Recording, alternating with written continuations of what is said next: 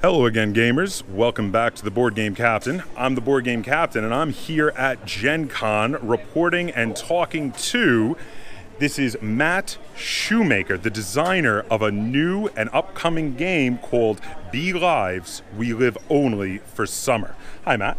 Hi, how's it going? Very good. Thank you very much for being here with me today. Oh, I'm more than happy to be here. Thank you for the opportunity to talk to you and your lovely audience. Thank you. And why don't you tell us a little about Be Lives, We Live Only for Summer? Sure. So Be Lives is a medium to medium plus weight worker placement game that also uses a lot of resource management mechanics to it. Basically, you live in a beehive and you play through a year of being in nature trying to survive. It is for 1 to 4 players. I have built in a fair number of solo mechanisms in the game so that you can play with it for scenarios, challenges, as well as a couple campaign modes.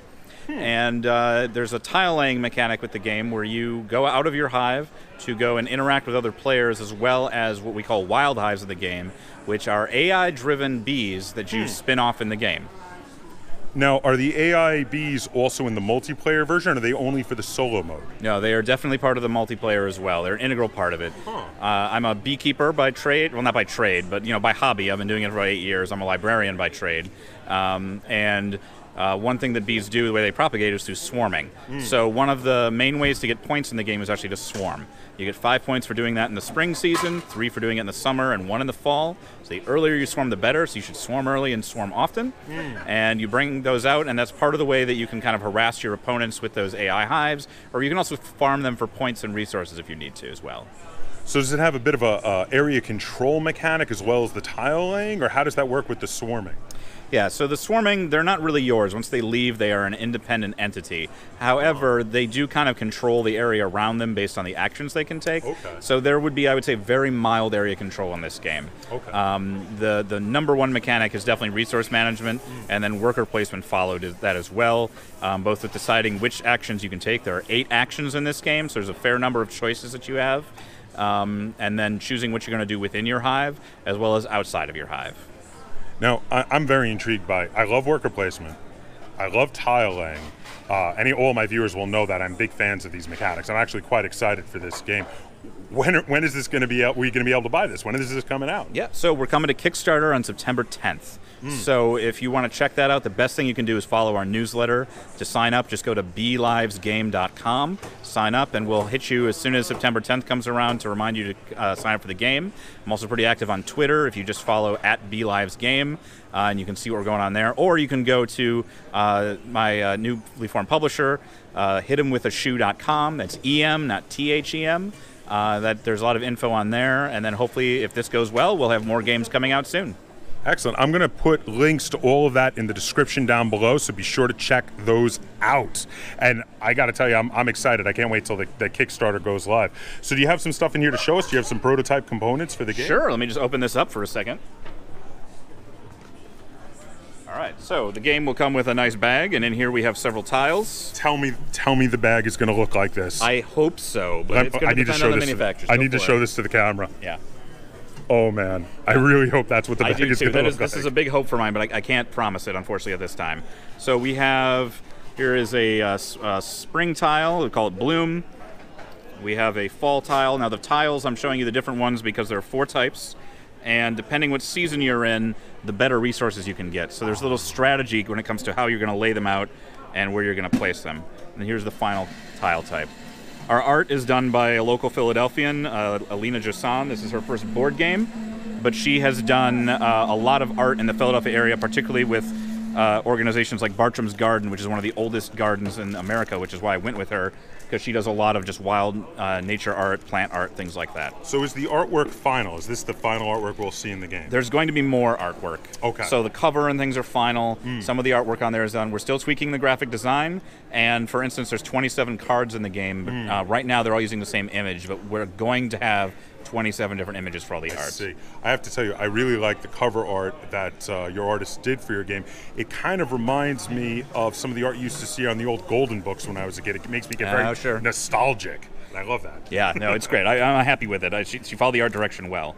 We also, I don't know if you can see this, but we have little bee meeples that we are custom making here. Right up to the go for it.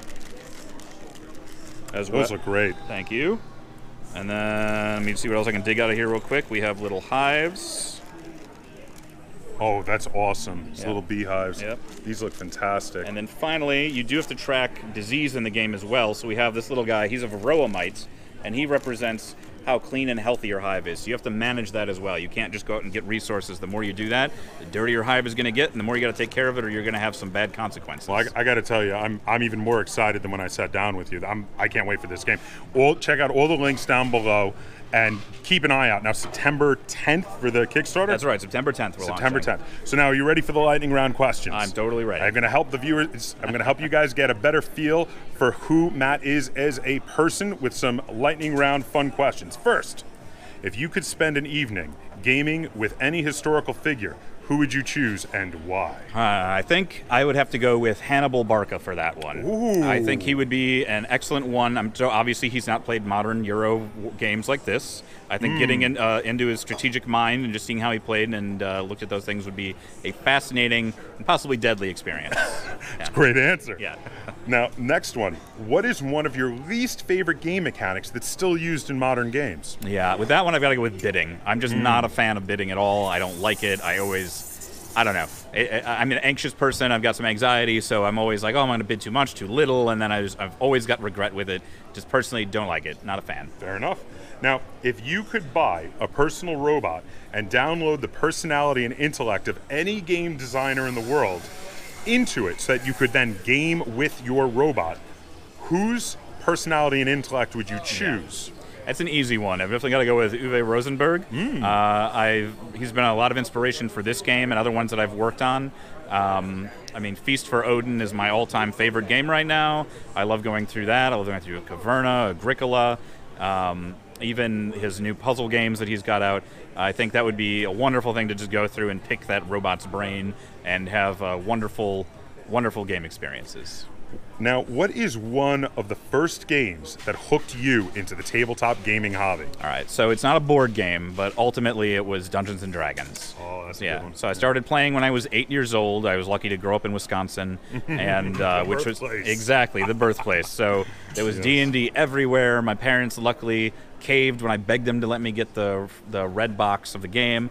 Picked it up, and that really spiraled into there. Board game wise, the first one was probably Carcassonne that I really got into. But before then, I did a lot of war games and things like that. The first one being Star Wars Miniature Battles by West End Games that I really enjoyed a lot, and that's what made me fall in love with the physicality of the tabletop. Quick side question: do you still have that red box? I do. I do. Awesome. Yeah. Now, what do you think is one of the most underused themes in modern gaming? Yeah, so I think this is underused because it's difficult to explore, and also because I think it's important, and that is really just kind of social welfare and justice themes. I think just being able to kind of explore how people interact, inequality, things like that is a very interesting potential thing to explore, and that's something a lot of people have tackled. There's a lot of political games out there, but they're all on kind of the equal playing field. I want to see some more asymmetrical political battle type situations. I think would be a great theme to explore.